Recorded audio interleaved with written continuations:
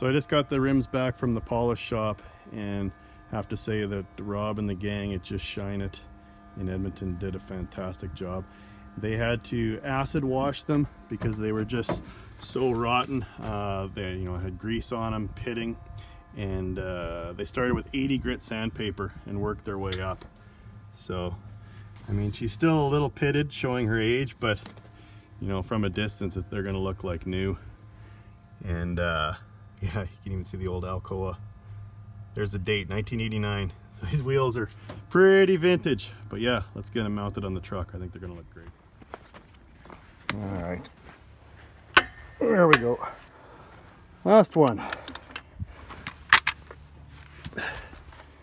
There, she's all torqued and looking pretty good. That's a lot of work. Still huffing. There you go. Some new old shoes. Looking pretty sharp though. So now that I got that going, I'm gonna continue on the air lines and try and get that going so we can add some air. I did get a few aluminum tanks off a newer Peterbilt that I'm just getting polished. So I'm gonna get those mounted on the frame rail and just continue swapping air lines. So a little bit. All right, so the next stage is getting fuel tanks, and new ones are pretty pricey. So I actually found some used ones off 2018. Now they say 150 gallon, but according to the measurements, it's about a 135. So that's how she looks mocked up. Just gonna get it polished. I'll take it to same guys that did these awesome wheels at Just Shine It in Edmonton, and get the tanks polished up. They're currently polishing my aluminum air tanks that I'm gonna mount on the frame hopefully this weekend. And yeah, so I was hoping to be able to reuse the old bands, but taking a look at them further, where they're pinned in the back, they're pretty cracked. So if I get these tanks looking all shiny, I don't think I really want to put old bands on it. So I guess that's just another thing to buy. Get some nice stainless ones, big wide bands off the new trucks, and put those on there. But yeah, here she comes. I mean, it's quite a project, but it's gonna look good as we keep moving forward. But yeah, getting the tanks on, getting the air tanks on, hooking up the fuel lines, finishing off all the air lines on the back, and doing something with the exhaust, and I can probably drive it around. All right, another Saturday morning. I think winter's here for real this time, so I'm gonna have to get used to it. I'll have to sweep the snow off and get rolling here, but I got an early start. I'm gonna try and tackle these mounts, get those put in, jack the cab up. I want to get prepared for hopefully putting the sleeper on. It would sure be nice to get the sleeper on, sealed up, then I could throw a heater in there, and then I can work on all the wiring in the interior. So let's get started. So this bolt does not want to come out of here. Been hacking away on it. Of course, the shifter linkage is right in the way, so I got to use a little ratchet, and I got a wrench underneath. But I got a nice post here, and the jack to lift up the cab, which is actually working quite well. Turn up some of the slack there. You can just tell these mounts are just shot. I bet you if I drove it like this, the cab would just be shaking and jiggling going down the road. So keep working away here, get that bolt out and get those new mounts in. All right, so I finally got them out of there. Here's the old squished one, and you can see that the new one is thicker and obviously much better. So yeah, pretty easy, just plop it in there and just do the reverse. There's a little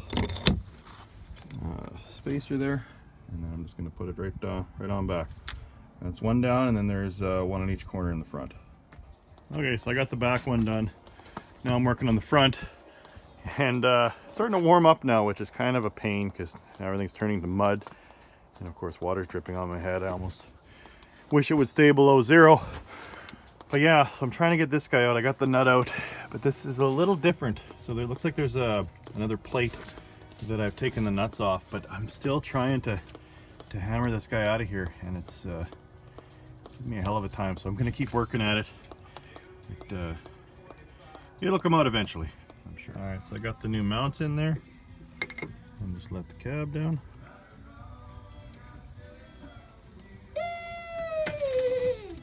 Done. Put the nut on and call her a day, at least on this project. All right, so one thing about this truck you've seen from previous videos is it starts really well, but something I've mentioned in earlier videos, but I've never actually demonstrated, is it doesn't turn off. So I've been trying to do some troubleshooting on that. Being an old mechanical cat, it doesn't have any electronics. So the only electronics is the shut-off solenoid. So I actually found down by the injection pump the shut-off solenoid.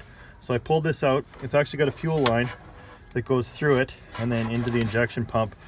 And so I took it off, play with it on the bench, and I hooked up 12 volts. And the solenoid does click, but I think what's happening here is either the return spring is not strong enough, or it's actually just worn a little ring in there and it's actually not sealing against the port there, and it's allowing diesel to leak by and the truck continues to run. So I took this into Traction, and they do have a replacement for it, but this particular model is actually for air. It's not actually designed for fuel. So someone customized this along the way and put this guy in here. So that might be part of the problem. So I'm trying to source a similar unit that actually is certified for diesel fuel, and then I'll put that in there.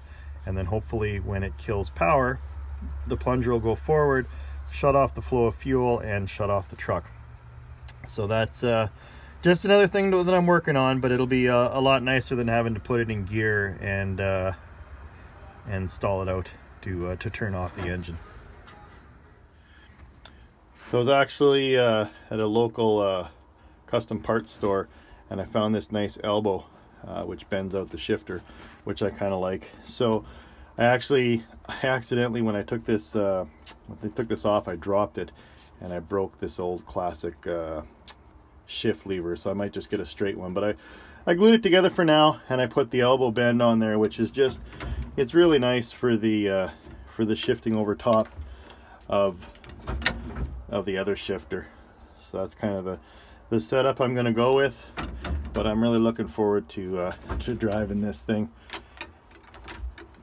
Now you'll see I did put some bars of soap in here. A friend of mine was telling me that mice hate Irish Spring, so I've had so many mice in here, I've put bars of Irish Spring soap throughout. It kind of gives it a nice smell, and hopefully we keep the mice out. What else? Been working on the windshield wipers. I think I'm actually going to go with the cheaper alternative. I was going to go with the whole electronic conversion kit from Dirks, but what I actually ordered on Friday was new windshield wiper controls, because if you remember in an earlier video, they were leaking and bypassing. So I've ordered brand new replacements, so I'll put those in there, and we'll do kind of the old school windshield wipers. Hopefully that works okay. And yeah, moving along. So I've also been trying to get some work done on the airlines. Kind of been picking away at this. So last weekend when I replaced this line, the one that was original, I backed it out of here, out of the relay valve, and of course it just, steel and aluminum don't play nice together, and it sheared off. So I figured, rather than trying to dig it out and muck up the old threads, just get a new relay valve. It probably needs it anyway. So this one actually matches the same one that's underneath the frame. So just continuing to work at it. I'm trying to keep them connected as reminders of where they came from, and just replace those lines one at a time. I also got a new leveling valve, so you can see that there. So I'll swap that out with this guy. For those who don't know, when it's aired up, so when it's down like this actually connects here, and so this opens the valve and allows air to flow into the airbags. The truck rises up, and then as it rises up, this guy will eventually come straight and close off the air to the airbags. And then as you load up your fifth wheel and you got your trailer on there, it squishes the airbags down, and it allows this to give it a little more air, and then it just kind of keeps it all level. When I had this, when I was playing around with the connectors last weekend, there's a lot of oil in here. There was a leak on the compressor and there's oil just about everywhere. I guess it keeps my steel tanks from rusting, but figured I'd just put a new leveling valve on. I want to make sure that it's done right. Shocks are pretty old, probably get some new shocks put on, but kind of keep picking at the air lines. I mean, as you can see, it's just a rat's nest of lines. So what I'll do is kind of one by one just disconnect it where it's underneath the truck or underneath the cab, pull it all the way back, cut it to length, put new connectors on, and then run it back through the frame. So just do these kind of one by one. I did get a note from Rob at Just Shine It. He said my air tanks are all polished, so I'll go pick those up this week and mount those. And what else? I took a closer look at the fuel tank, the used fuel tank I bought, and I don't know, it's not really kind of what I'm looking for. Well, show you the mounts there. Got those in, all finished. But yeah, I guess I didn't do a close enough inspection of this at the wrecker. The front of the tank is pretty rock chipped and dented up. And then I noticed when it was standing up, you can kind of see it there, it's dented in. So this isn't quite the tank I thought it was, and I don't know if it's worth investing in polishing it just to have all those dents in there. So I think I'll probably take it back, and he's actually got new tanks, and I'll probably end up going new. I'm putting a lot into this truck now.